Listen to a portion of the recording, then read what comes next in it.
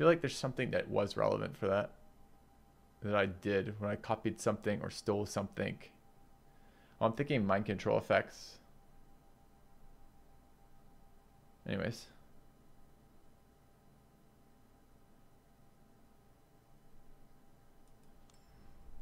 Yeah.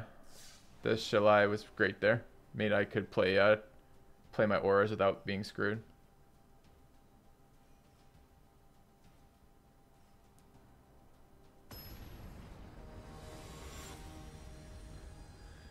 Asked that question a couple times now. What's my favorite color and playstyle? I don't think that really is a thing. I think that there's a lot of ways you can play a number of the colors right now. I just prefer the cards that work the best. So I don't know that I have a favorite color. At the moment, it feels like red doesn't do a lot for me. I guess I don't like the aggro draft decks particularly much, although I'm okay with the tempo draft deck, because the ones that... Let me say, I feel like I'm worse at drafting wide aggro decks than I need to be. So maybe I'll get better at that. The only wide aggro decks that seem to work for me, I can't keep this hand because I don't have any fucking mana. It's a little bit better. The only wide aggro decks that seem to work for me are the ones that get a shit ton of token generation. And it feels like you have to just draft tokens above quality cards to do that. And a lot of times the really heavy aggro decks just seem to run out of steam really easily. I don't want that right now either. I need land. Both mulligans, that's good. So I'm not behind on value yet. And that's a land. Hey, feels exciting. I mean, the rest of the hand's pretty slow and clunky. The trappers have been kind of bad. Just have never successfully traded with anything. Yeah. I do play a lot of black. I feel like black's pretty strong. Am I desperate enough to start? No, I'm not. I can't deal with the bird anyways. I have a 3-2 for 3-2 trade. You can feel the difference between going first and... Oh, man, that would have been nice to be an island.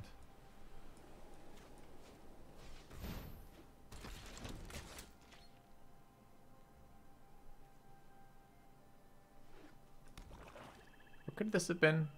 The bounce mage? No. This could have been Sarah's wings.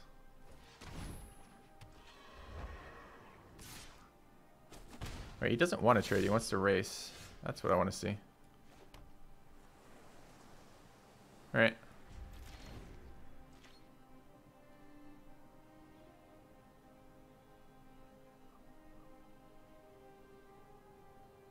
I think I'm okay with him racing right now.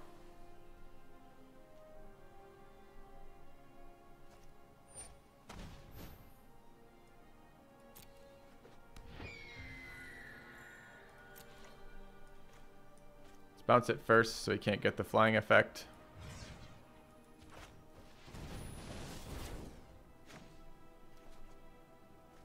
Nice. Playable creature that trades with his stuff right now. Clearly, if he gets any sort of historic spell, it's a pain.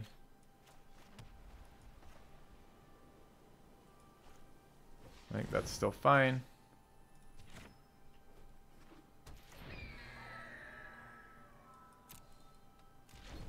Let's just stabilize the board, then run him over with value creatures.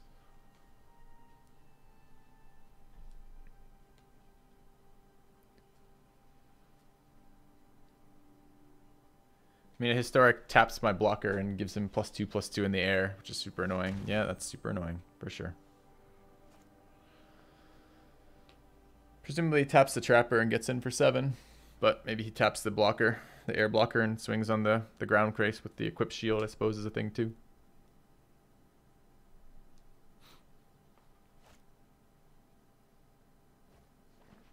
I don't have the ear of the devs, and suggesting an improvement to the devs from land as a fundamental attribute of Magic that has remained basically unchanged for 25 years with the same exact land screw problems all around seems optimistic at best.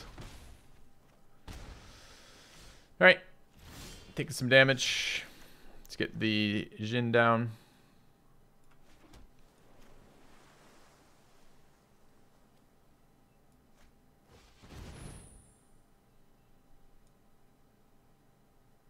Oh, I should have blocked because I was going to get it back anyways. That's me being fucking dumb. Alright. Could have not taken 3 damage there. I'm not blocking with this creature. I might block with that creature. Okay.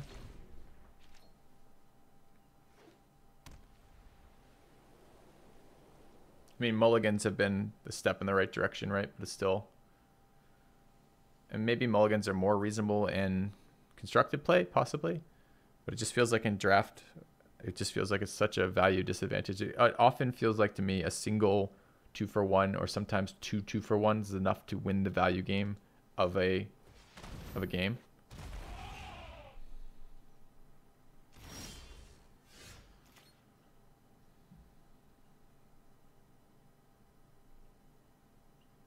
So I think I make the 2-2 a 5-5 and start swinging. 10 can be run over.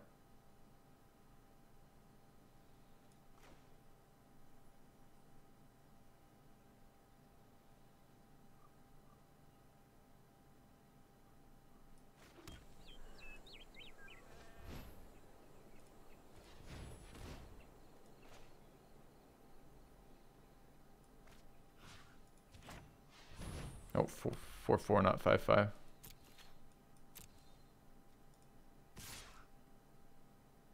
Actually, it's the wrong one still. No, this threatens to kill the elephant. Okay.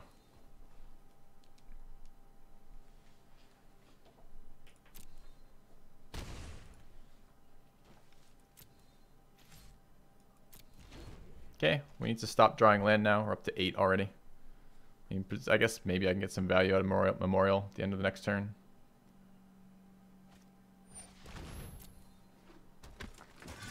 This board's getting too wide.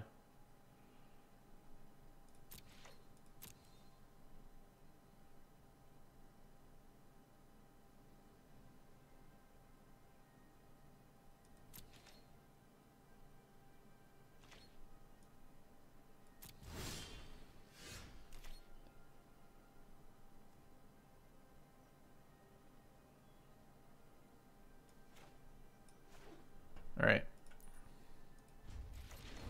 I don't even think I can swing anymore. I think his board is too wide. He knows I have Adamant Will too from the duress at the beginning of the game. Oh, wait, maybe that wasn't this game? No, that wasn't this game. Never mind.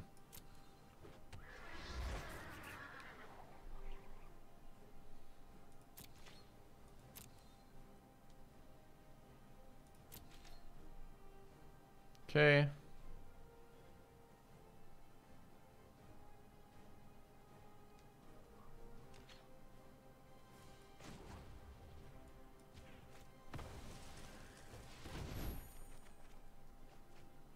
Another dub is not what I needed. Needed a Sphinx, really.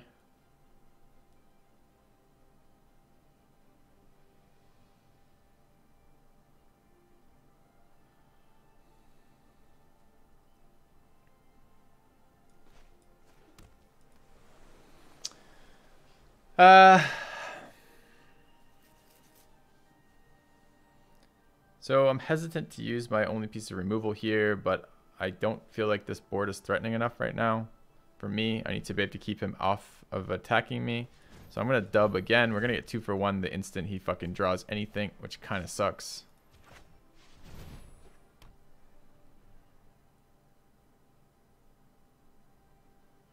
The question is, do I deep freeze something this turn or not? I think not quite yet.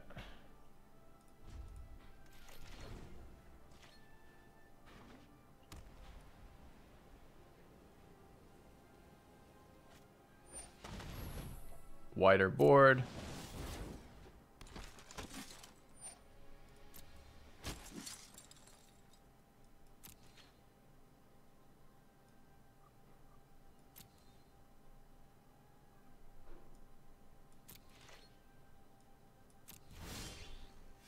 This is not what I need.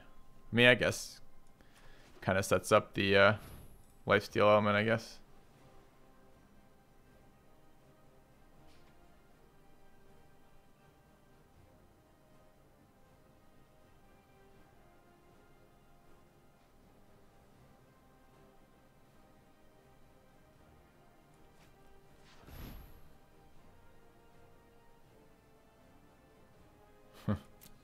2 effects I can't trigger.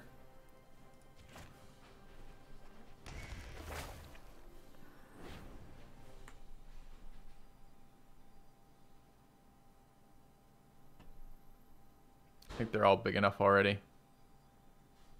I guess I want to attack with the flyer for the life gain next time. Maybe not. I'm gonna have to deep freeze something. Biggest power is the paladin. Doesn't feel super exciting to me. Next biggest power is the elephant. It's a little bit more exciting. Maybe not. Let's grab the paladin. I guess it can ping me if he ever gets a historic. Alright, why did that change the board? It's not wider. I still only have 3 blocking creatures to 3, 6, 7, 8 attackers right now. It's pretty bad news. 9 attackers.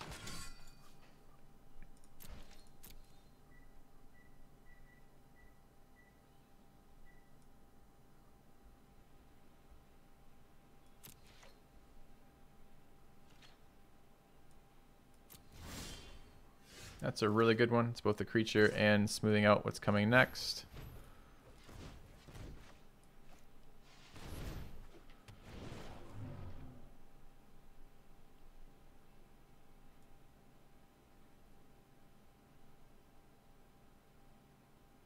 There's a chance I kill him next turn. Pretty slim though. Let's grab the Cloud Reader. Alright, no, I was wrong. Should play the other way around. I mean, I get this for removal right now. So next turn we get lifelink on this guy and first, he has first strike. Lifelink and flying. So I'm expecting the attack to come this turn. So I think we're done.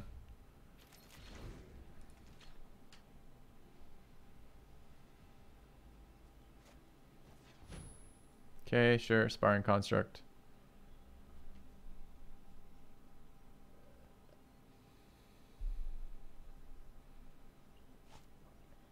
Oh, he gets to tap a creature. Fuck that. That's super bad. I didn't even think about the fact that it's a... Man. And I'm going to get hit for 2 as well by the Cabal. Oh, we're dead. Oh, we're dead. Never mind, we're dead. We're going to go 1 and 3 on this deck. 2 of them from Land Screws. We're so fucked right now. 1 turn off the lifesteal effect.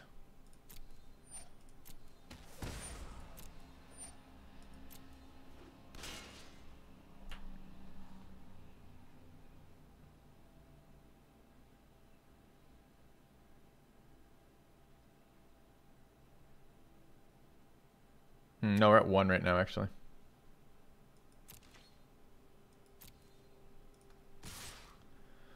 Okay.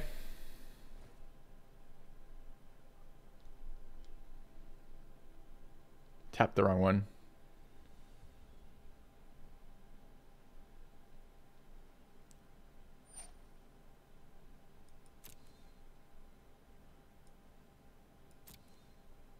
Alright, we have to block by combat strength.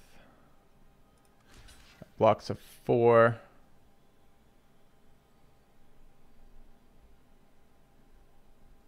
So the 4, the 3, and the... Blocks the 4. We've got the elephant on 3 that needs to be blocked. And we've got the other guy on 3 that needs to be blocked.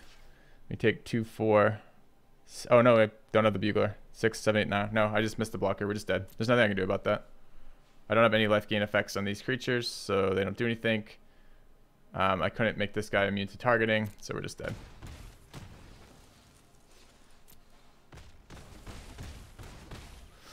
Damn. Alright, so that deck that's super insane just went 1 and 3. And it went 1 and 3 because we got land screwed twice. Feels fucking terrible.